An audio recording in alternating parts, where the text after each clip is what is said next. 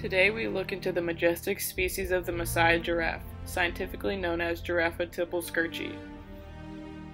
They are native to Africa, mainly in Kenya and Tanzania, as you see on this map. They live in open forests and savannas. This species can run up to 35 miles per hour. They have an incredibly sturdy leg bone to support the weight of the huge animal. The males of this species grow up to 19 feet and the females grow up to 16 feet. Males can weigh up to 1,900 kilograms, while females can weigh up to 1,200 kilograms.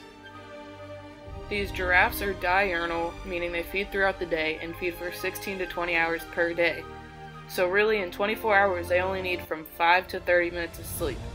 Their diet consists of leaves, twigs, sprouts, flowers, fruits, and bark. Since the vegetation they feed on is so full of moisture, they can go weeks without water. Here you see a giraffe feeding on the acacia tree, which is the most common tree they feed from.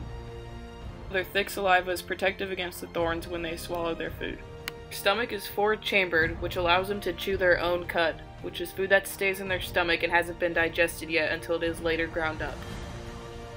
In the giraffe's neck they contain valves, which allows them to bend over for water and not suffer from any brain damage from the blood rushing up to their head. Now this species has no specific breeding season. They become sexually mature between the ages of 3 to 5, but males normally don't begin until age 7 because they have to prove their dominance. The way they earn the right to reproduce is by fighting with each other, which is called necking, which is shown here. This can last from 30 to 60 minutes. The gestation period is typically 14 months, and at birth, the head of the calf comes out first and they just fall straight to the ground. But don't worry, they don't get injured. Birth lasts from 2 to 6 hours long, and once the calf is born, it would take them 20 to 60 minutes to begin to walk. As you can see here, it takes him a little bit of time before he can finally stand up.